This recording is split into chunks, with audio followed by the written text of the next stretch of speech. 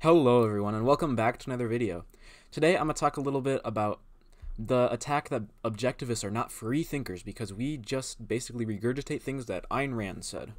That's a really stupid attack. But first of all, just for a little bit of a question to my viewers, I'm thinking about potentially doing a live stream sometime. I think that could be very fun to do, just to talk for a while to everybody and interact with the chat and stuff like that. I feel like that's something that would be very fun for me to do. I've seen other YouTubers do it before, and I thought, hell yeah, that sounds lit. I don't know. I don't know what I'd do. Maybe I could just be playing some video game in the background or something. I don't know. But whatever I do, I'll do it. But my only concern would be that there's not enough viewers right now. I only have 100 subscribers. Usually only get like 30 views on a video. So iffy whether or not I'd actually it's iffy whether or not I'd actually get enough subscribers, or not subscribers, enough live viewers. But whatever, that is what it is. Now on to the main focus of this video, which is the idea that objectivists are not free thinkers. But comment below if you want me to do a live stream. I'm thinking about maybe doing one Monday. We'll see. But yeah. Okay. Catch my train of thought again. Sorry, I just was on the DDV podcast and a little scrambled mentally right now, but it's okay. I just remember this was kind of triggered after somebody in the comments in the live chat said something related to, oh, why would you guys all have the same view of morality? Like, why would you have the same definition? Aren't you guys free thinkers? Or that was the essence of what it was. It was kind of an attack.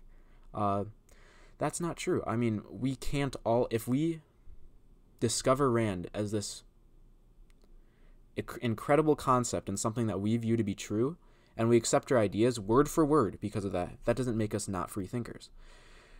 Someone who's not a free thinker is someone who evades new evidence for new ideologies. But accepting an ideology on its own does not make you a non-free thinker. Regurgitating things that Rand says, as long as you understand them, does not prevent you from being a free thinker. So, yeah, I'm a free thinker. Objectivists are generally pretty free thinkers because this is not something that society pushes on us. This is not a philosophy that most people advocate for. So we have to go out, do our own mental work, all on our own, to find this sort of stuff. Now, these other people who simply just take whatever the culture hands to them and choose one specific ideology from there, they're more of the closed-minded, non-free thinking people, because they constantly evade all the reality, which is the objectivist ideas, for whatever stupid idea gets pushed on them, whatever stupid ideas they drift to. So, yeah, objectivists are definitely free thinkers. I mean, I know for damn sure I'm a fucking free thinker.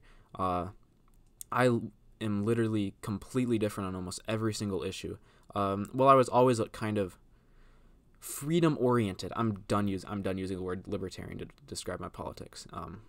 But I've always been freedom oriented politically. But I was very religious, and I just would literally watch all the fucking videos from every side, all over the spectrum, because I was looking for truth, looking for answers, which is something that you do as a free thinker, like what I am. But yeah, and then I stumbled upon objectivism through Rucka's interview with Dave Rubin, or Dave Rubin's interview with Rucka. Kind of backwards, sloppy thinking. I'm not a very integrated person, am I? Fuck. Nah, I'm playing.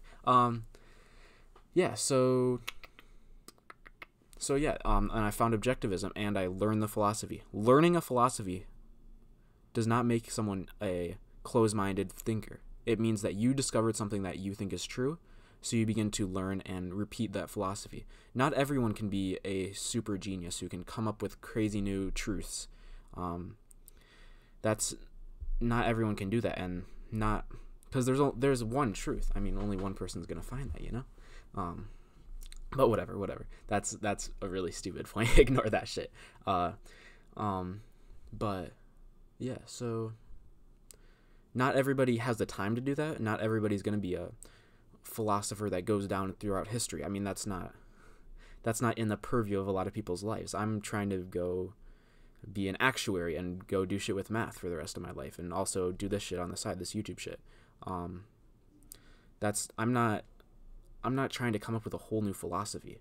And I'm not super interested in like super detailed epistemological shit either.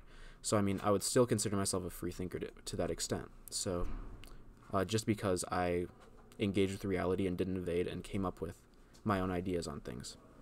So yeah, I think that's all I have to say for today. Thank you guys for watching. I hope to see you in the next video. Peace.